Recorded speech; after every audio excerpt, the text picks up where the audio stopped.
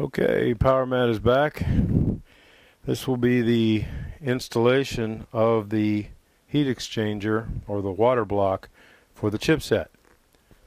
So first things first, let's figure out what screws it takes to remove them. Looks like standard Phillips. There, that sort of thing. So let's start by removing the screws. This piece here is actually a heat sink for the bottom. You can see the tape, how it's pressed in.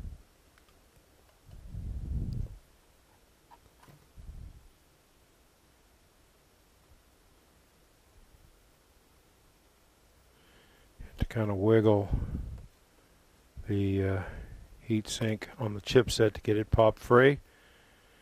So you see the two there, heat pipe between them, light pipe. Similar type of scenario over here. Kind of lift, but be firm but gentle until the heat tape kind of breaks loose. And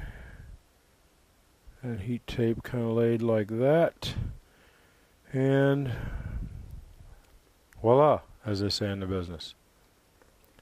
That is the end of that. Now,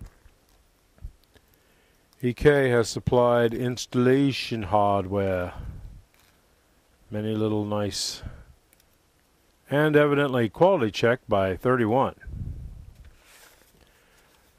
So basically what the document shows you is what you're dealing with, what you're removing, and where things are.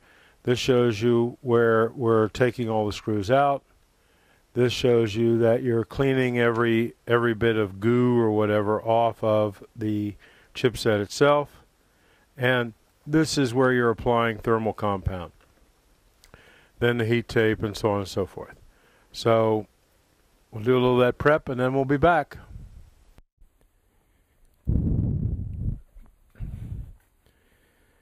Alright, we have applied the thermal tape over the regulators, and on this side there's about that much you need to cut off to keep the holes clear. The regulators completely covered. It's interestingly enough that I've used Arctic MX4 before and I'm okay with it. They actually spec out in the document to use MX2 or MX4, so it was lucky enough that I had some around here. I guess it says any non-conductive. This is just my Hilton door key left over, so I'm just using it as a compound spreader. Says you never want to get too much. Nice light film is usually more than acceptable. So I usually put like a small dot right in the middle and just kind of spread it all around. This one's a little more tough. What would really be handy is some of those cool little spatulas that they have for that size. Yep. Okay, so then we're going to maneuver the water block. There are actual notches all around this water block for these larger capacitors.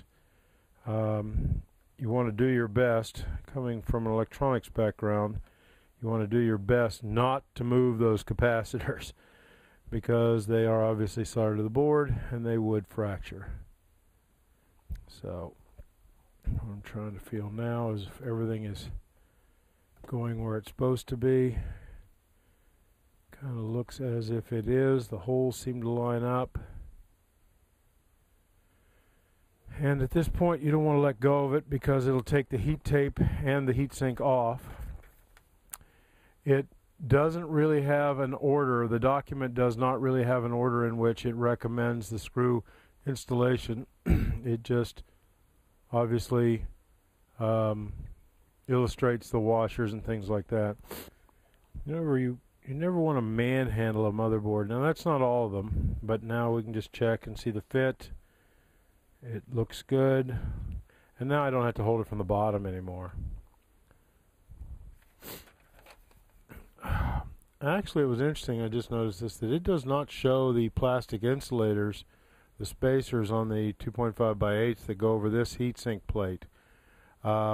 It just shows them basically everywhere else. So we may take those back off, may leave them on. I don't see any con to leaving them on. It's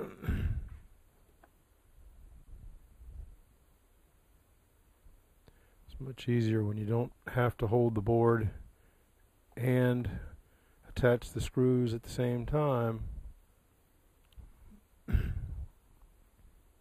And left over in the bag of hardware that I received, I have one longer screw, one shorter screw, and a insulating washer. So,